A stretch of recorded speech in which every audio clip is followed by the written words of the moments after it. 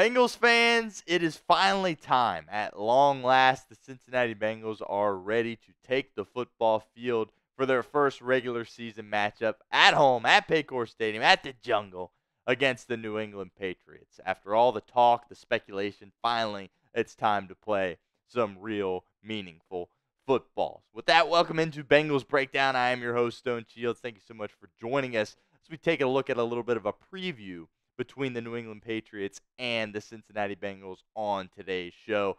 Just a little heads up, if you see me looking down, just bear with me as I'm doing a little bit of a solo producing here today. So trying to do multiple things at once, so appreciate you guys being flexible and bearing with me throughout the process. But we're going to take a look at some things to watch for during the Bengals Week 1 opener against the Patriots. That's going to be the focus of our show today. But before we get into that, I want to invite you guys to hit that sub button if you haven't done so already. We are trying to beat our September 2023 subtotal. And as you can tell, we need about 977 subs here in order to do that. I've got confidence we can do that because we got plenty of watch parties here in the month of September. So we should be able to hit that number. So help us out. Hit that sub button, youtube.com/BengalsTV. All Bengals news and rumors will be here on the channel, so don't miss out on that. Help us out. Help yourself out, too. Hit that sub button for us right now. All right, before we get into what exactly to watch for, I want to go through the injury report from Thursday.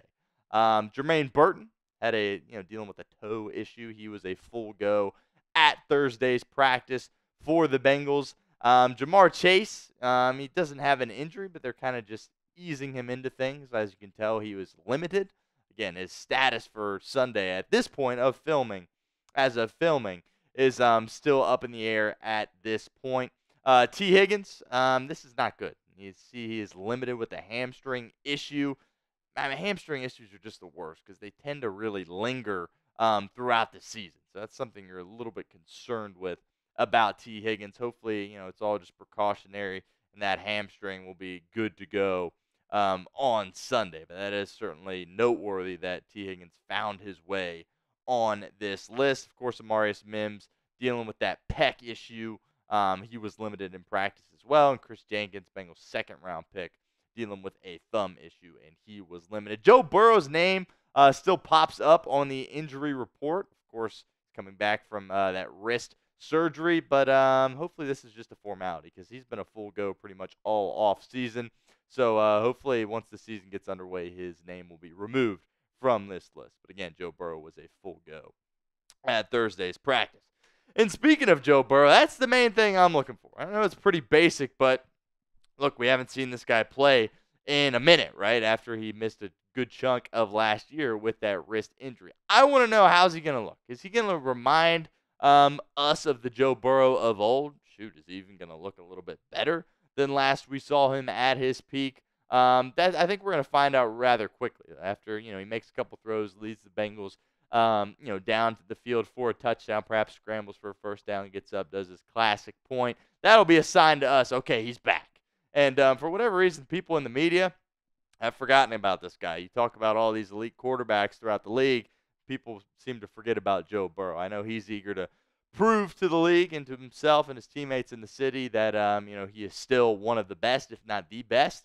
And I'm looking forward to see how he looks on Sunday as the season gets underway here for the Bengals against the Patriots. Which that leads us to the pinned comment of today's video. Does Joe Burrow return to form? Just keeping it basic. What do you guys think? Type Y for yes, type N for no in the comments section. Again, it is the pinned comment of today's show. So if that ad comes here on YouTube, that's totally fine. Take advantage of it. Get down in the comment section and let us know what you think. Next thing I'm looking for is the interior of the defensive line. How are these guys going to play, right? Because if you have a quarterback in Jacoby Brissett, who, of course, is going to be starting for the New England Patriots on Sunday, he's not a top-tier quarterback. He's been pretty much a backup for most of his career. And, that's not a shot at Brissett. Very good backup, but they're going to be looking to run the football. I think a lot of teams are going to be looking to run the football against the Cincinnati Bengals. And, the interior of that defensive line, there's a lot of question marks there. And, when you talk about guys like Sheldon Rankins, he is certainly a new face. B.J. Hill is back. And then, you had some youth there with, guys like Kris Jenkins Jr., who you took in the second round. J. Tufele is another guy that's in the mix. So it'll be interesting to see how those guys play. Zach Carter as well, certainly going to have to step up for the Bengals. That's the group I am most worried about for Cincinnati going into 2024. And I think the Patriots are going to try to kind of exploit that group and really just run right at them. So we'll see how they do and if they can kind of hold up things on their end. Another thing I'm looking for is Zac Taylor and his aggressiveness, okay? This is a game that once the game ends, I want to be able to say that, Zac Taylor was clearly the better coach in this game. He's facing a rookie head coach in Gerard Mayo, who has been a great assistant in New England, was a great player as well. But I'm very high on Zac Taylor. I know not all Bengals fans feel that way, which to me is a little crazy, but I am incredibly high on Zac Taylor, and I have a lot of confidence in him. But I want to see him be aggressive early. Again, the Bengals are 8.5-point favorites. They're clearly the better team on paper in this matchup. They got to go out there and be aggressive, execute, do what they do. And that starts with the head coach setting the tone, and I really hope that Zac Taylor can do that on Sunday. So what is your confidence level in Zac Taylor? Scale it for us in the comments section. 1 to 10. Again, I'm very high on him. I always have been. Even, when he was first getting here, the Bengals weren't winning any games. He seemed like the perfect fit, in my eyes, to be the head coach of the Cincinnati Bengals. So I've always had a lot of confidence in Zac Taylor, and I hope this year that confidence just continues to grow. And I hope more people that are Bengals fans and more people in the city of Cincinnati kind of come on over to that side and recognize that this team is great because of Joe Burrow and Jamar Chase and T. Higgins and all these guys. They're also great because of Zac Taylor. So sound off for us in the comments.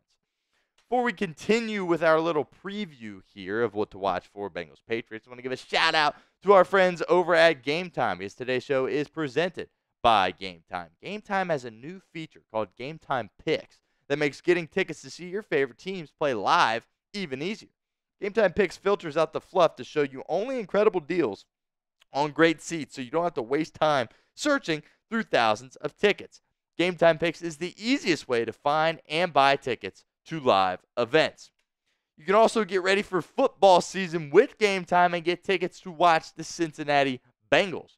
My two favorite features on Game Time. First up, the all-in pricing. Toggling this feature shows the total up front with no surprise fees at checkout. And I also love the views from your seat. Get a panoramic view from your seat in the app before you buy. So take the guesswork out of buying tickets with our friends over at Game Time. Download the Game Time app, create an account, and use code CHATSPORTS for $20 off your first purchase. Again, terms apply, but create an account and use code CHATSPORTS for $20 off. Download Game Time today. What time is it? It's game time. Another thing I am looking for the Cincinnati Bengals is the running game. Look, it's probably going to be running back by committee. We've talked about that a lot. The depth chart that the Bengals put out. Zach Moss is running back 1 on that list. But I've got a lot of high hopes for what Chase Brown can do as a football player, second-year player, fifth-round pick for the Bengals. And I think he's going to have a really solid year for Cincinnati. And at some point, I think he's going to really take the bull by the horns there and really become the Bengals' lead back. But I think Zach Moss isn't really getting a ton of credit and a ton of recognition at this point. Zac Taylor has spoken about how he thinks the running back room has kind of been being undervalued. The outside perception of the running back room is that they're not that good. And, Zac Taylor is looking forward to, proving people wrong this year in terms of running the football. And I think Joe Burrow's got a lot of confidence in the run game as well. So I want to see that get going. I want to see the Bengals, really be able to establish the run in this game against the Patriots. And, look, if you're going to win in the playoffs, you got to be able to run the football. Everybody knows that. So might as well get it going in week 1. So certainly going to be watching the running game in this matchup. Last thing I'm looking for, are the rookies going to make any impact? Obviously, none of them are going to be starting besides Ryan Rico, the punter. But is Jermaine Burton going to find his way into the game? I don't think so. I don't think he'll get any meaningful snaps, but we'll see. Guy like Josh Newton, they bring him out in that cornerback position for Lou Anarumo to potentially get some run out there with the Cincinnati defense. Amarius Mims, does he ever slide in? I know he's been limited in practice, but is he going to be good enough to go on game day? And is there a situation where something happens to Orlando Brown or Trent Brown, he pops in there as the Bengals' first-round pick? Is Kris Jenkins dealing with that thumb injury? Is he going to be a guy that could potentially make an impact for Cincinnati? Cedric Johnson on the defensive line there, 6th-round pick out of Ole Miss. Does he get in the game? Dejon Anthony, 7th-rounder, has gotten some looks in dime packages for the Bengals. So does he find his way into the game? I would be surprised if none of the rookies, got some quality reps in this game. Who's it going to be? That's going to be the question. Hopefully we don't see a lot of Ryan Rico unless he's out holding extra points. Hopefully he's not punting the football too many times. But, we've talked at length about the rookies a lot on this show, and I'm interested to see if any of them are going to have an impact. So there you have it. Those are my 5 things that I'm watching for. Again, Joe Burrow, just really want to see what he's going to be able to do out there on the football field, and if he just reminds us who he is on Sunday. That's certainly going to be the number one thing. So prediction time. I had the Bengals winning this game, of course. Got to start out this season on the right foot. Bengals have had a tendency, even when they've been good through this Joe Burrow era, of not starting off strong. That needs to change here in 2024. They got a favorable matchup. Again, New England's a professional football team, but they might be the worst one. So it's definitely an advantageous matchup for the Bengals in this one.